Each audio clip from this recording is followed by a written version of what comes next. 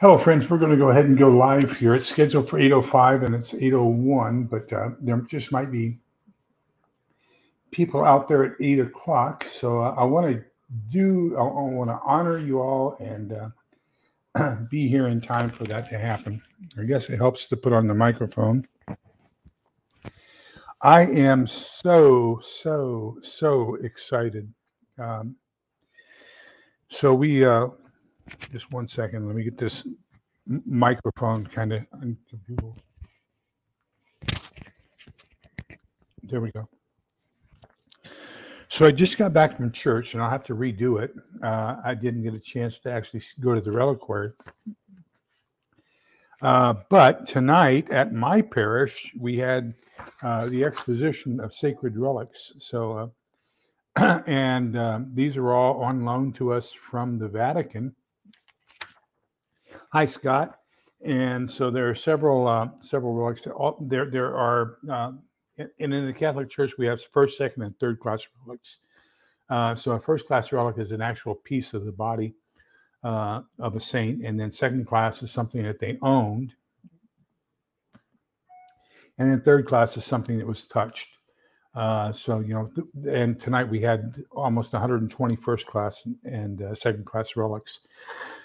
First class relics, piece of the actual cross is defined by Saint Helen, who was Constantine's mother. She went to Jerusalem and dug up Golgotha, and then had a sick woman laying on all the crosses until she found the one that healed her. And so that's what they call the true cross. So there's a piece of that that's available for viewing tonight. Relics, first class relics of all the saints, all 12 of the apostles, and it was just awesome. Just totally awesome. Unbelievable. What a great evening. And I almost feel hypocritical because in what we're going to be talking about here, the first chapter that we'll be discussing are firearms for self-sufficiency and self-defense. But even Jesus told the disciples to sell their cloaks and buy a sword. So once they found out they had 2 swords with them before they went to the Garden of Gethsemane, he said that'll be sufficient. So, we do have to have protective items with us, and I think especially at these severe times. One of the things that's really going on strange, I don't know if you've heard the news about it or not, but today we had two, and I'm hoping they are rockets. Hello, John. Welcome. But evidently the news is saying that 2 rockets, let's just call it 2 explosive devices from Russia hit Poland. And now for 21 years, I was a Russian ground forces analyst.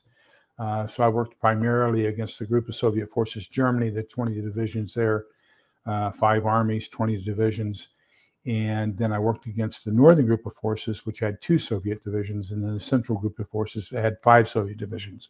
So, I mean, for 21 years, I lived, ate, drank Russian equipment, Soviet military, and everything else. I'm hoping that it was a rocket attack.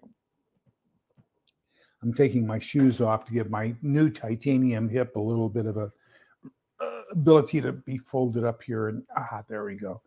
But anyhow, so I'm hoping that those are something like BM-27s, which is a solid fueled rocket, and so air density, miscalculations in air temperature, speed, wind direction speed, what we call winds aloft, can deviate the flight path of that. Now, remember, these are area weapons. They are not point weapons, so we don't have a particular target. The BM-21 Katyusha or Grad, Grad in Russian means rain. Well, actually, it means a hailstorm. Rain is dozhd, but anyhow, so it's a hailstorm coming down, 20 rockets per BM-21. I'm sorry, no, BM-21 was 40 rockets. So these are not guided, and so there's a lot of calculations going to it. So if at the factory the powder, that fuel wasn't compressed hard enough, that can cause a deviation in flight path. If there's underweight or overweight fuel as far as the solid rocket fuel, that can cause a deviation in flight pattern. So, there's all kinds of things that can cause a deviation in flight pattern. So if there was a valid Ukrainian target close by and they had a couple defective rockets, then hopefully this was all a mistake, and hopefully cooler heads will prevail. And so let's pray for that. Let's pray for cooler heads, and this not be the beginning of of World War III. I pray for that. I pray that Russia will make restitution to the families of those who perished, and reparations for the damages that were caused to the owners of the property that was affected. But we shall see what tomorrow's another day, and we'll have more information. We'll find out a little bit more about what's going on. So let's just do a mic check real quick. Can you all hear me?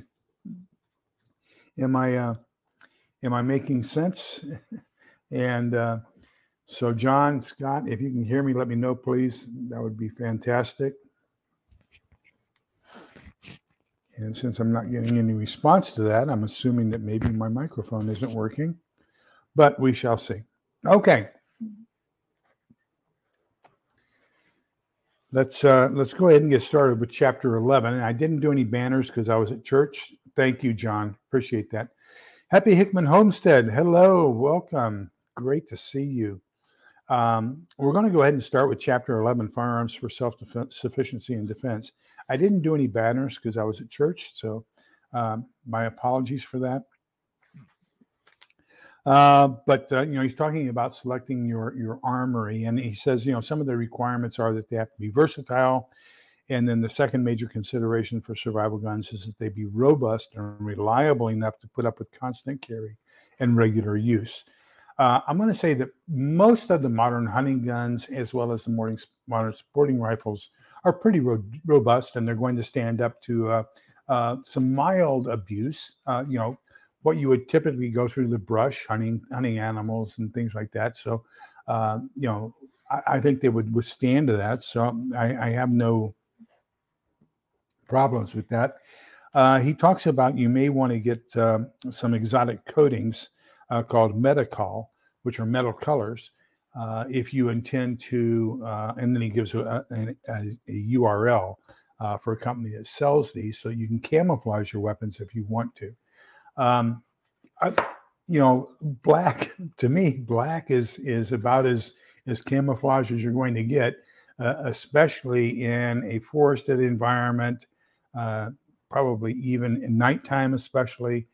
So I'm not that concerned about camouflage patterns on my weapons or anything else.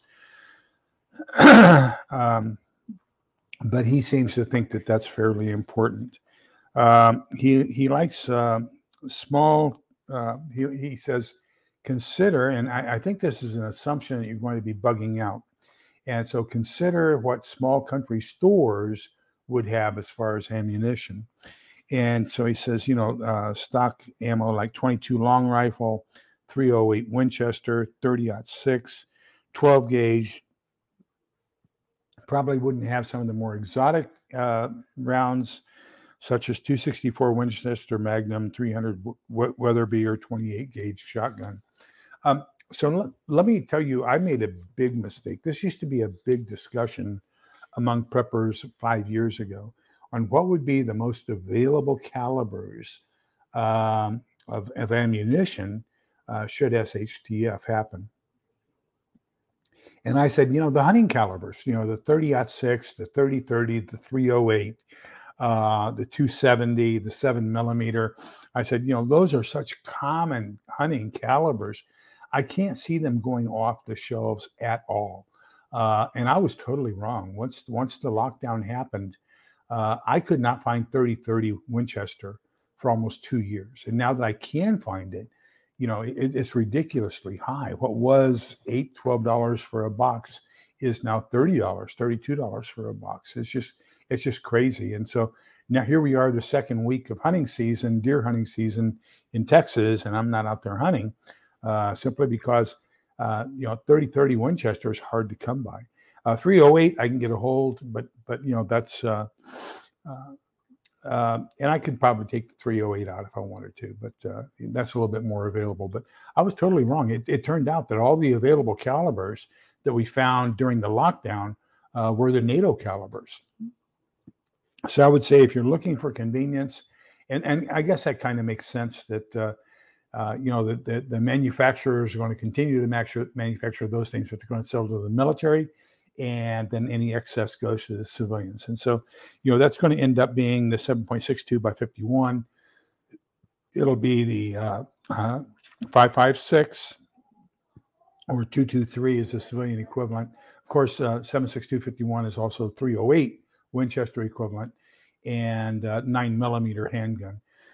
So those are going to be your common calibers. I would say that you might want to have a weapon in those calibers simply because of the availability of ammunition. Now, there's a nuance here. Remember that 5.56, 223. 5.56 has higher bore pressures than does 223. So although they are considered interchangeable to a limited amount, putting a 5.56 into a 223 is dangerous. Putting a 223 into a 5.56 is not dangerous because the 223 has a lower pressure when upon ignition and propelling the actual bullet. Now the bullets are exactly the same. It's just the necking and the compression or the pressure of the two rounds that's different. So, running a couple 5.56s through a 223 may eventually cause it to blow up. Now, it's the exact opposite for 308 7.62. The 308 has a slightly higher pressure when it combusts than does the 7.62. So, military and civilian is terrible when it's 5.56. However, military and civilian and military, it's military and civilian is safe with the 308. So 308 can do either one. So I strongly recommend the 308 caliber weapon as part of your defense. You can get a semi-automatic sporting rifle in the AR-10, but more commonly you're going to end up, probably the most common hunting rifle is going to be the Remington 700. That's probably one of the most reliable bolt-action hunting rifles you're going to find. I also really like the Ruger American and the Ruger Gunsight Scout. So those are both fantastic weapons in the 308 caliber as well. He talks about his own personal things. He likes the Thompson centerfire Contender, the G2. Now remember, the Thompson Contender has interchangeable barrels. And so what you can do is you can basically fire single shot. I think there's about 14 different, let me see, he says here. I know he put it in here somewhere. No, 20. There are 20 different chambers for the Thompson centerfire Contender. So all the way from 22 long rifle up to 45 Colt. And there's a special adapter so you can do the ACP of the 45 Colt. He says at the Rawles Ranch, they carry Colt stainless steel Cold Cup, which is a model 1911 replica, the most successful 45 caliber ACP that there has been, with Pechmar grips, extended slide releases, and Trigicom tritium sights. So he's got really specced out 45 caliber pistols that they carry at the ranch. Now, I will tell you, I love 357 Magnum 338 Special. And when I go to my brother-in-law's ranch, you always find rattlesnakes coiled up around the fence posts.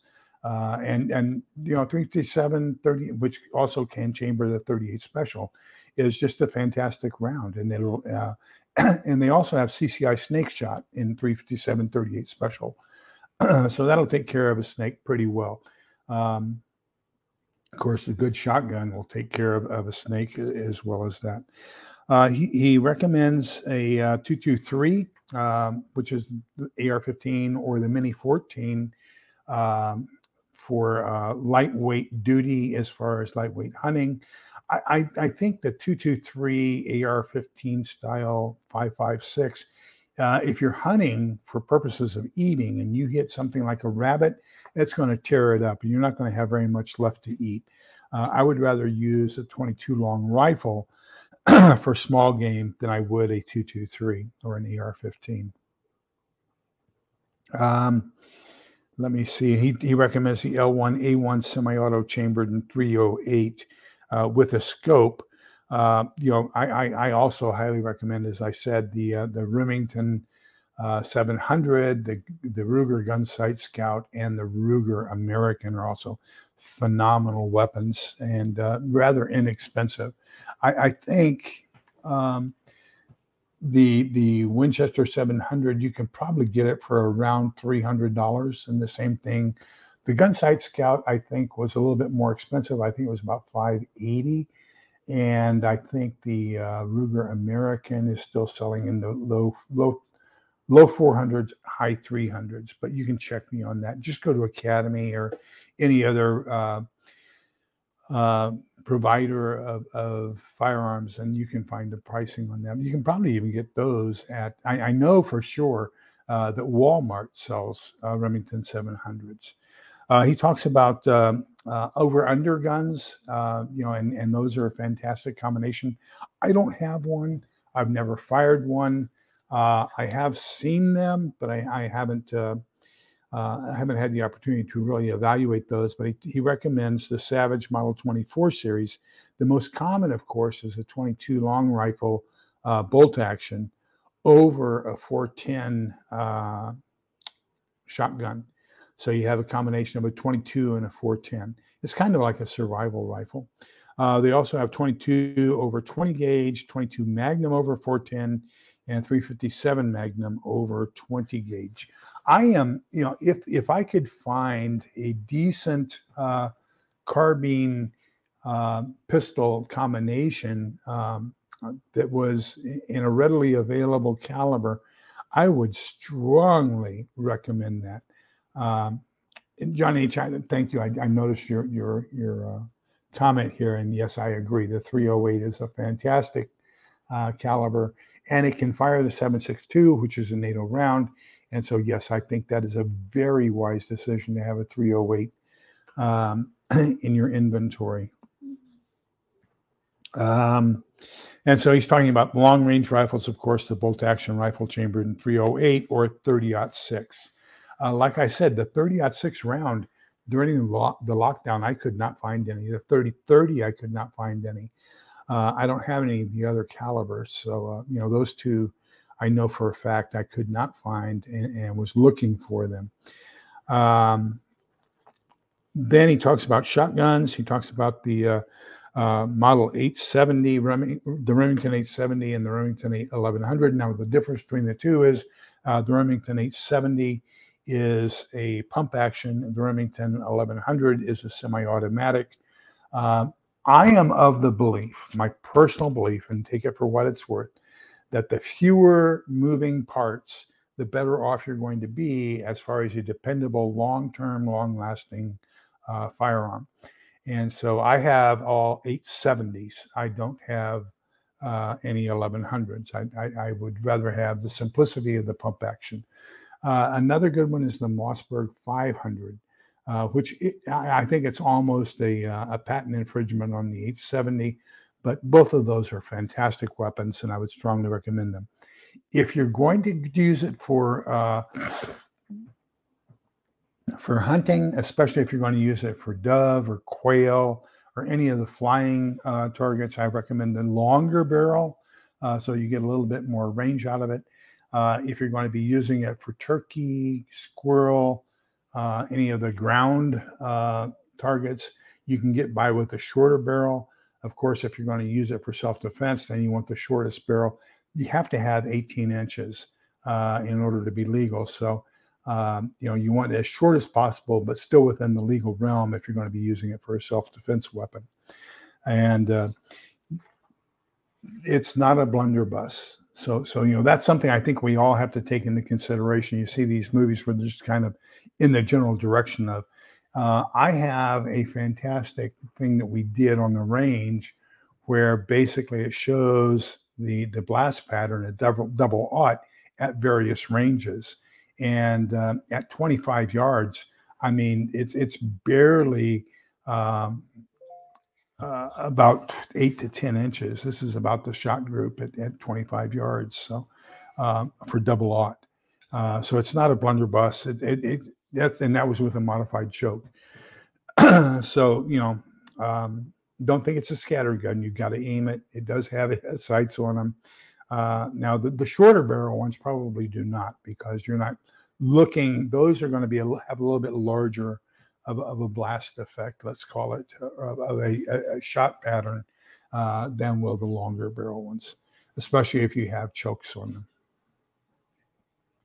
He says one that deserves special attention is the 410 Cage Snake Charmer 2 single-shot shotgun made by Sport Arms of Florida. It's lightweight, 18-inch barrel, 28.5 inches overall, which is the bare minimum length to be legal. Very maneuverable, very, very handy, makes for a fantastic self-defense and in-the-home weapon. Now, one of the things I do like, especially if you're using some of the lighter shots, I want to say probably from about 5, maybe a 6 shot up into the 9s, is that they don't have the tendency to go through drywall. So if you're concerned about accidentally discharging it and going through drywall, and especially 2 sheets of drywall into another room, then I would say, probably your bet is going to be a smaller caliber shotgun, maybe a 410 or a 20 gauge, and maybe carrying something like 7, 8, or 9 shot in it. That'll do a job on a human being, but it's going to be, you're going to have a little bit of protection as far as the drywall. So he says, if you're on a budget, you might want to get a good quality bolt action rifle chambered in .308 or 30-06. Once again, we're going to say 308 is going to be your better bet there, because it accepts the 7.62 NATO, and that has been readily available, especially during the lockdown. A 12-gauge pump shotgun with a spare riot gun barrel. So those barrels are on the 870 and on the 1100. Those are interchangeable. So all you need is the basic mechanism, and then you can change the barrels out. And he recommends a 22 LR rifle. I do as well. I fell in love with, and continue to love to this day, the Ruger 1022. It has a 10-shot rotary magazine that goes in from the bottom. And there are also aftermarket 25-round magazines that you can insert into it. It has great scope capability, iron sight capability, just a fantastic little saddle gun that's just, I just love it. So Remington 1022 is what I recommend there. Although the Marlin makes a fantastic weapon as well. Now, let's talk about one thing that I think a lot of people have, especially those who are new to firearms, have a tendency to overlook, and that is making sure you have plenty of cleaning supplies and making sure that you take care of your weapons on a regular basis. So he recommends cleaning it and then putting on rim oil. So what I will tell you is in the Army, and this was from my maintenance kit for my M16, but we use Break Free, and then we also use M-Pro 7. So I have a big spray bottle of M-Pro 7 here. But one of the things I want to point out is modern smokeless gunpowder, you don't have to clean it quite as rigorously as we did, say, even 40 years ago. So I'm very impressed with the modern smokeless gunpowder and how little residue it leaves. Now, it does leave residue, don't get me wrong, that you should clean out, but you probably don't need to clean it out quite as frequently as we have in the past. He recommends Remington rim oil. For your lubricant, I have been using hops my entire, gosh, I got my first 22 when I was 12 years old. So that has to be 1964. So I've been using hops for lubricant on my weapons, gosh, since 1964, and I'm very pleased with it. Haven't had any problems with it. So that's, make sure you have plenty of patches. Make sure you have a bore brush and a what do they call it? That thing you put your patches on, patch rod, I guess, to go down your weapon. Make sure you learn how to clean it properly and take care of it. Keep a light coat of oil on it, especially if you're in a high humidity area, because it can be very, very prone to rust. Don't ever put any anti-rust things or rust cleaner on it, because the bluing on the outside is a form of rust. And I had a guy when I was in Germany. He had just gotten a whole bunch of, or no, he had just gotten in a Benelli skeet gun. Now, he probably, and this was in 1984, he probably paid $1,200 for that shotgun. And he had it in his trunk, and one of his rust remover bottles went over and took out the bluing on part of the barrel of that shotgun. And it was just unbelievable, the damage it did. And we had to have it reblued and everything else. So bluing is a form of rusting. It's a controlled rust that maintains or enhances the overall quality of the weapon to avoid any further rust. So you want to keep the bluing on there, but you don't want to take anything off with any kind of a rust remover or anything like that. Keep those kinds of things in a separate room away from everything else you have, firearms-wise. Then he talks about how much ammunition you need to store. And so he says, for rifles, 22, 223, 308, 30-06, and, with a budget, then he's talking about, make sure you have plenty. He gets into an actual number back here somewhere. Where's that actual number that he gave us?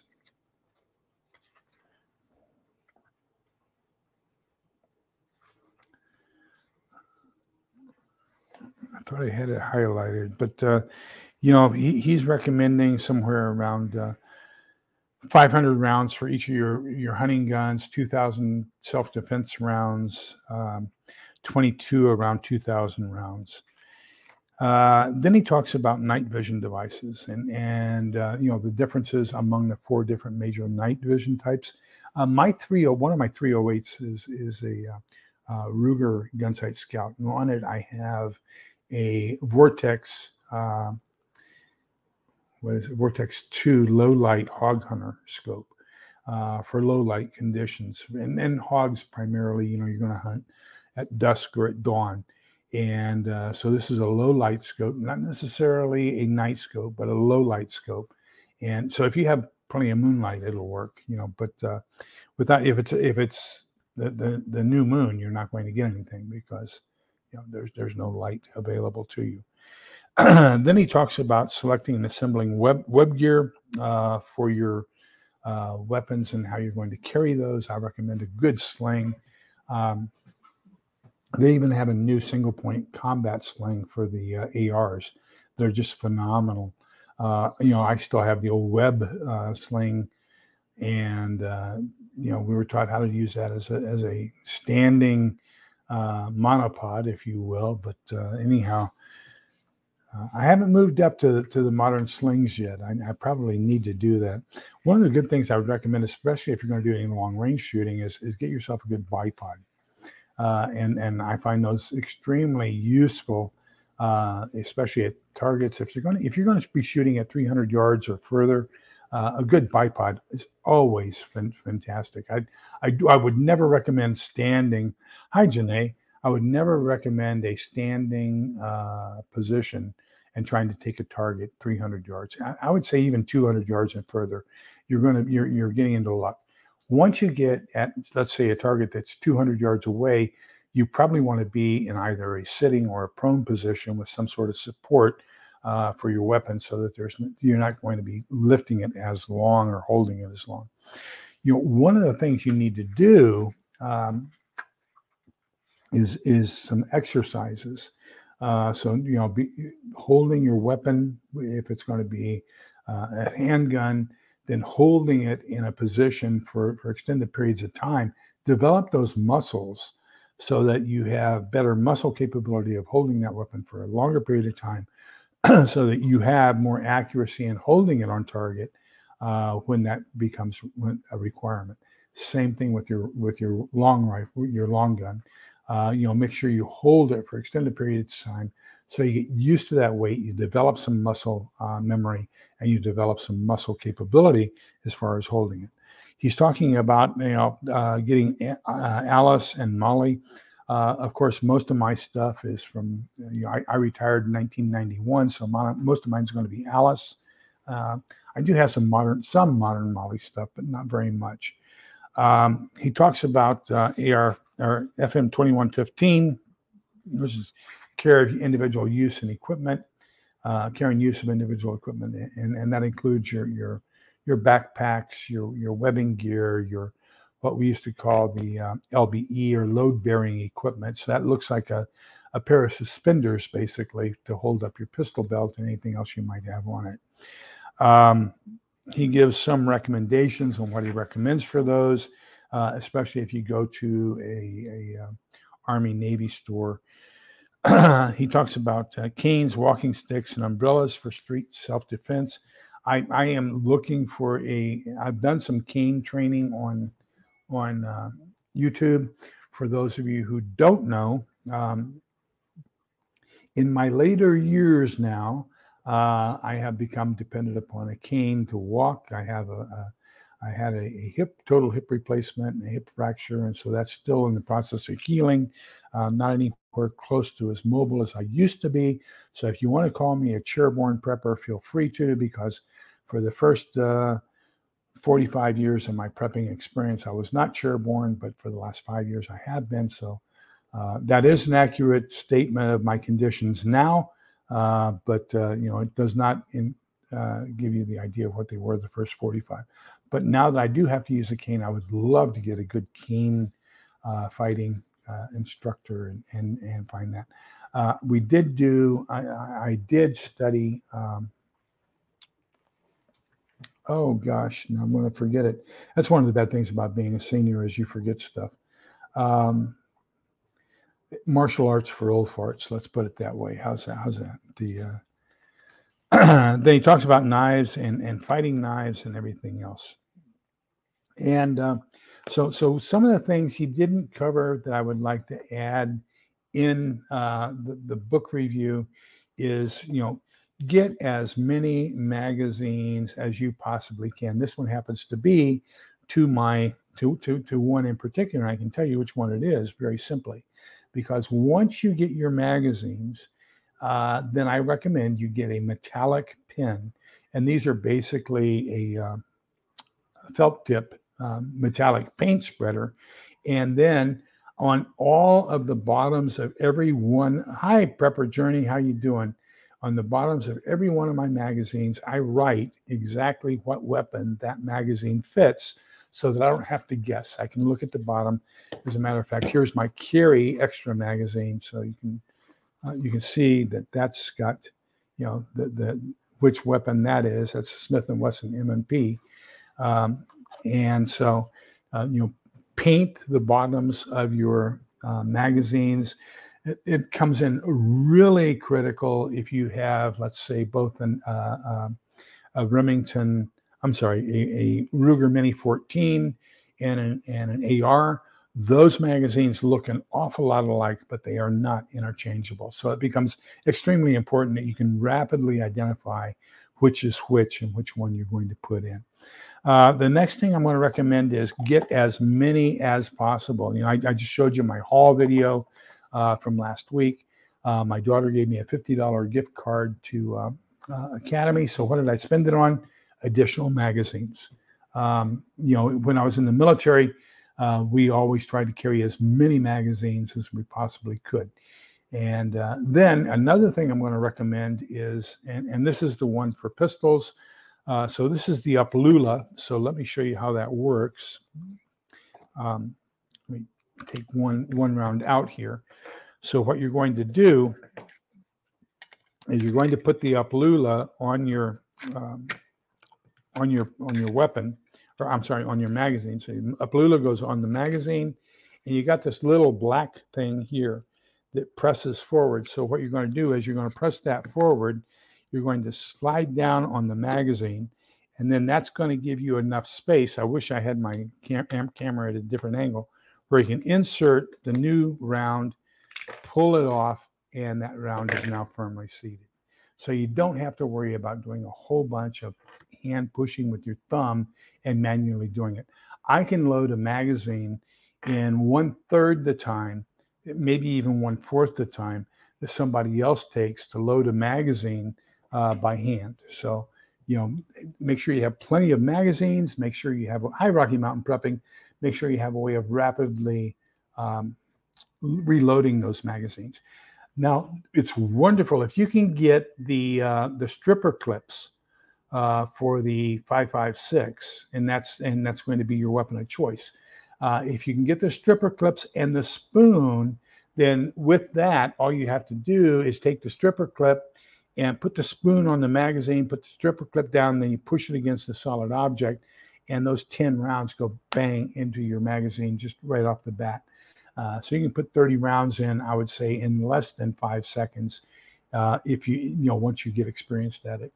And that's what we did to our weapons in the military is, the spoon and stripper clip.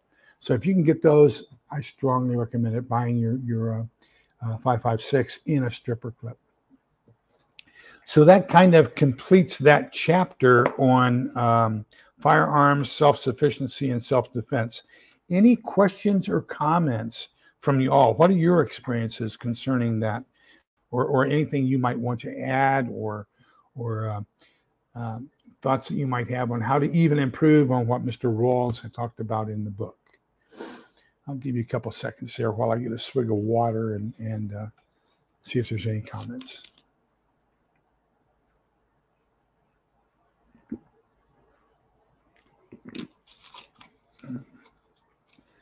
So just in case you haven't seen these before, this is called the Uplula, L-U-L-A. This one is for anywhere from 38 up to 45. And they also have them available for other magazines. For example, I have one for a 5.56 223 magazine. Slightly different. This one, you push it in, pull it down, lay the round in, and then release it, and the round is automatically seated. On the one for rifle magazines, you lay the round on top of the magazine and then push it in. So it gives you a little bit of a leverage, a different way other than using your thumb. So they are slightly different between pistol and rifle, but I will tell you they help you load a magazine really quickly, and I think that's going to become very, very important. Okay. So the final the chapter 12, the final chapter we're going to discuss here tonight is what he calls Get Out of Dodge Vehicles and the dreaded trip out of Dodge. So we're going to be talking about his preferences as far as vehicles. Now remember, you want them basically to have a carburetor and points. That the electronic fuel injectors may be subject to EMP and may not work. Now, there's a guy by the names of James Wesley, by the name of Arthur T. Bradley, and that's the next book we're going to do in this series of discussing nonfiction survival books. Dr. Bradley is the EMP expert for NASA. So he designs all the EMP stuff for all the satellites and spacecraft, the space shuttle, and everything else.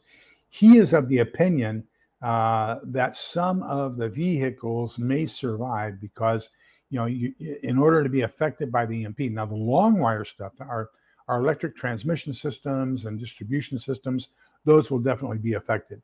Anything that is plugged into that, as a result, will also be affected. But most of the micro stuff, it has to be in a perfect alignment to be horizontally intercepted by that wave in order for it to be affected. So he says there may be a portion of the vehicles, later vehicles, post 1974, that will not be affected by EMP. It's all just depending upon luck and how you park your vehicle. But anyhow, he's talking about if you need four-wheel drive, he prefers a Subaru. Buy a Subaru, a used Subaru. He says, and preferably in the late 1960s to early 1970s.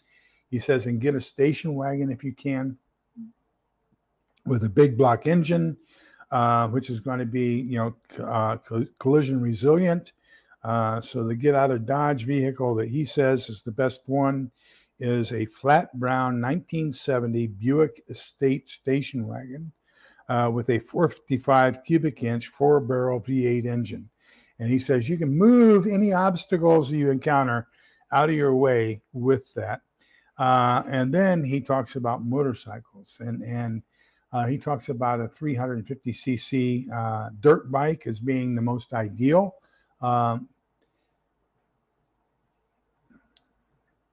So good to know how to drive a stand. Oh, absolutely awesome, Sauce.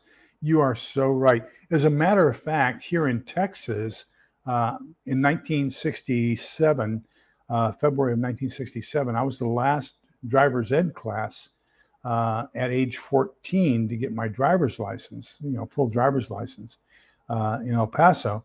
And we had to take the driver test with a stick shift, with a manual transmission. Part of that was they put us on an incline, and then with a stop sign, you were at the top of this incline, a hill, and then you had to put it in gear and then drive away from that incline without rolling backwards in excess of 1 foot. So yeah, that was fun back in those days. And I did this in a 1964 Volkswagen Beetle, and that was a lot of fun. Golly, yeah, that's good old memories. But he recommends 350cc dirt bikes. Now, I happen to have, at the same time that I got my driver's license, when I drove to and from school, was a Yamaha DT1, which was a 350cc dirt bike with license plates, so I could drive it on the streets. And I loved that bike. The DT1 was a fantastic motorcycle. But the one thing I don't like about two-stroke engines is, the amount of maintenance that's required for the exhaust system, because you've got uncombusted fuel coming out and it gums up your exhaust system. So I'm going to say probably once every 2,500 miles, once every 2 months, you've got to burn your exhaust system. And I physically burn it, put gasoline on it, burn out all that gunk that has accumulated. I prefer a 4-stroke. Now, 4-strokes are not as dependable in a dusty environment. If you're going to do cross country or anything, that's where the 2-stroke really got their fame, was cross country enduro bikes. But for other things, he recommends a Kawasaki KLR 650 diesel JP8 bike. So Kawasaki does manufacture a diesel motorcycle, and it can also run on jet fuel, JP8. And it's a 611cc equivalent of what the U.S. Army, the U.S. Marine Corps, and the U.S. Air Force use for their security motorcycles. So that's his recommendation. He also says he recommends having at least one E85 compatible vehicle or a fleet propane-powered vehicle. And then, of course, the E85 is also flex fuel vehicle capable. He doesn't care that much for electric ATVs. I don't either. However, if you have a solar system, then having something like an electric ATV or an electric golf cart may be one of those chosen forms of transportation, because it'll be more readily available to refuel it using your solar system. Diesel vehicles he likes. He says the 1986 Mercedes diesel 300D is his preferred vehicle there. I have a Ford F-350 diesel, but I tell you that once again, because it's got and it's a flex fuel vehicle, 4-wheel drive and everything else. But yeah, I don't think he has that much of an affinity towards the F-350 flex fuel diesel. Strongly recommends having run flat tires. Man, are they expensive. I had to just replace tires on the F-350, and that was almost $1,000. So getting good mud tires for the F-350 was almost $1,100, and that was with a discount. So he says, should you camouflage paint your vehicle? There's a guy down the street. Man, I love it. He has an F-150, and it's got the urban camouflage, the blacks, grays, and whites. And gosh, it just looks so good. I wish I had it. That's the only one I've seen. And that's really great for an urban environment. But he's talking about, in painting probably a woodland camo or a desert camo on your vehicle. He says, yes, do that, but only after you've arrived at your bug out location. So have all your paints and everything else that you're going to use to camouflage your vehicle, but don't do it before SHTF, because you'll stand out like a sore thumb and you don't want everybody coming to you. So do it after SHTF and after arriving at your bug out location. He talks about how to get fuel in AW or after SHTF, and he talks about the importance of having two different things. I use Stable. That's what I find. And then he's talking about finding Pri-G from NitroPack. But I get the Stable. I get that at Walmart. And so one bottle of Stable for every 5-gallon can of gas. And that will prolong your gas for up to about a year. Now, then what I do after that is I've got, a couple 5-gallon jerry cans of gasoline. So what I'll do is I'll take the first one and when my truck gets to where it's starting to go down, and this is my Tacoma, what I'll do is I'll put in about 1 gallon. It's approximate because I can't really tell because it's in a 5-gallon can, but about 1 gallon of gas from that one, from the jerry can, and then refill the rest from Murphy's or from Costco, and then. So that'll take me through about 4 or 5 fuelings, and then I refill that gas can and I put it at the end. Now I have little luggage tags that I attach to my gas cans, and that luggage tag has the date that gas can was filled. So I can always change the date and I can see how long that gas can has had fuel in it. So get yourself some luggage tabs and put those on your gas cans, and that can give you an idea as to how old the gasoline is in that 5-gallon can so that they don't go bad on you. And that's pretty much it. He talks about fuel storage. I will tell you that if you're in a suburban or urban environment, check with your homeowner's insurance. There are limitations. Most insurance companies don't want you having too many flammables in your home. If you have in excess, and they can prove it. If you have a house fire and you have an excess of that amount of flammables inside your home, it negates your fire insurance policy.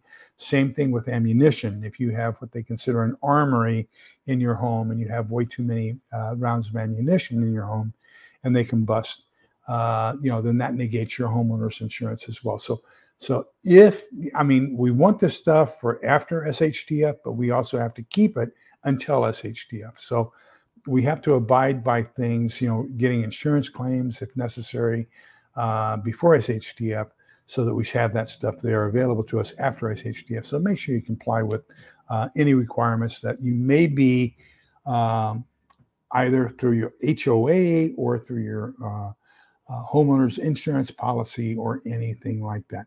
So that's basically the 2 chapters we have for discussion this evening. Does anybody have anything else that they would like to add, or any questions they would like to ask? And it looks like we have a fantastic group here who might be able to answer a lot of those questions if I can't.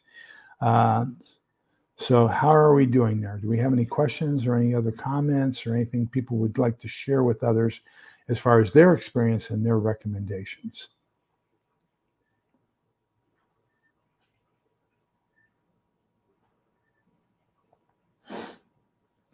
I'll get another drink while we're waiting for those.